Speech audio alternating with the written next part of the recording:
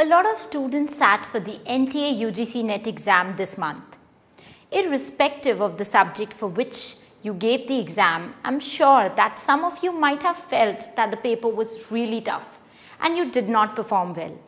I know how hard you have worked, but there's something very important you must know. The NET exam does not assess all of what makes you special and unique. The people who create these tests and score them do not know each of you like I do, and certainly not the way your families do. They do not know that some of you can speak 3 languages or that you love to sing or draw. They have not seen your natural talent for dancing.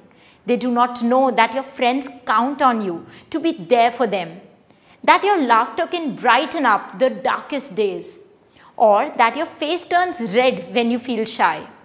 They do not know that you participate in sports, wonder about the future, or sometimes you help your little brother or little sister after school. They do not know that you are kind, trustworthy, and thoughtful, and every day you try to be your best. The scores you will get from these tests will tell you something, but they will not tell you everything. These tests do not define you. There are many ways of being smart. You are smart. You are enough. You are the light that brightens the day and the reason I'm happy to teach you each day. So in the midst of all of these exams, irrespective of the result you get, remember that there is no way to test all of that which makes you amazing, which makes you you. Life will keep on throwing challenges in forms of problems. Giving up would mean certain and immediate defeat. Continuing one's efforts is the only guaranteed way to succeed. Edison said, "Our greatest weakness lies in giving up. The most certain way to succeed is always to try just one more time." One of his endeavors was to create a filament for electric bulb. It is said that he failed 10,000 times before succeeding in coming up with a tungsten filament bulb. When asked about his failures, do you know what he said?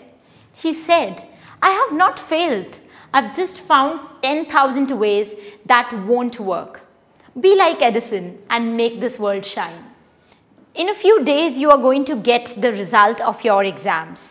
And when you are going to see the answer sheet, answer key, and you are going to see the score that you have got, please remember 3 things.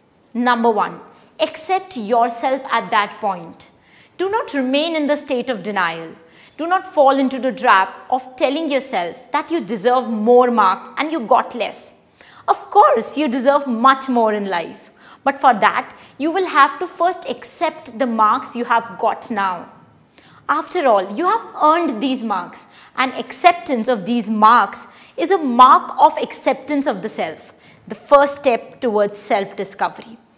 The second thing that you should remember, learn from your mistakes. Please do not remain sad about the poor result, but instead concentrate on the mistakes you have made and try to improve yourself in those areas.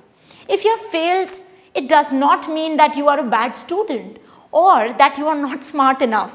It simply means that there are loopholes in your studying method that you need to focus on. That's it. And third, become the best version of yourself. I want you all to work hard every single day and try to become the best version of yourself. Next time when you sit for NET exam, you should be able to look at yourself in the mirror and say, "Today I'm going to be the best version of myself." And no matter what the result is, you have to again look at the mirror and tell yourself, "I gave my best." Trust me, the result of that day will not matter to you anymore.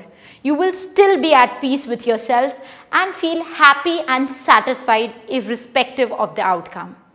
Wishing you all the best for the future. Thank you.